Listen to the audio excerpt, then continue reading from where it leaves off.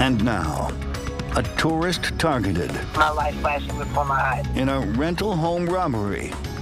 Then, a trailer taken from a firefighter. Took power saws and cut through the metal backing. Now the expensive equipment finally found. The night team working 2 stories on just one station.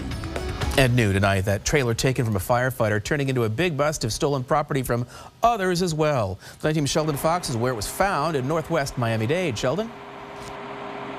And the firefighter tonight, Craig, is going to get his trailer back. You can see it right there on the tow truck. This is no small feat. This has taken at least a half hour, maybe 40 minutes to get this big trailer, this $10,000 trailer, 28 feet in length, out of here. They're still working on that process right now. And behind the trailer, there's a big investigation going on. We can't show it to you because lots of the cops on duty right now are undercover, but we can show you what we saw just a few moments ago.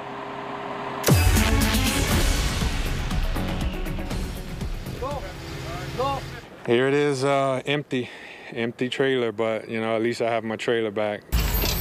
A fire captain reclaiming what's his. This stolen trailer packed with his expensive materials for his hobby of vintage car building and racing. Miami-Dade fire captain James Oliver showed us this video of his $10,000 trailer being stolen and hauled from his house last week as he was on duty. Fast forward to Tuesday night. So a day after the story of a stolen trailer belonging to a first responder, we end up out here in northwest Miami-Dade where that trailer's been recovered by the Miami-Dade Police Department and their undercover officers.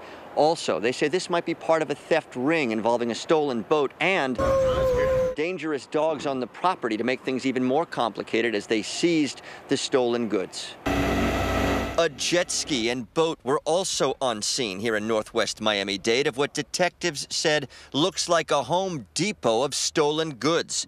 They were led here as they followed the criminal case tied to this guy, Aldo Sharafardine, whom they arrested Monday in connection with the stolen boat, and then, after seeing Captain Oliver's video, the stolen trailer too. Because of the surveillance footage, they were able to match to see that this was the same individual responsible for this theft right out of this person's house. The Miami-Dade Marine Theft Task Force, which works with other agencies like Coral Gables, Hialeah PD, and others, says it was on to Sharafardine for months. Even more appreciative that the guy was caught.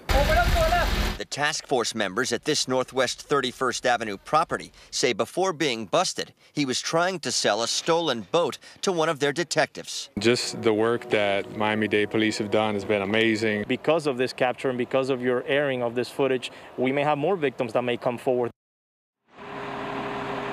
And Miami-Dade Animal Services was here as well. They took 3 pit bulls from the property. We are live tonight in northwest Miami-Dade. Sheldon Fox, 7 News Night Team.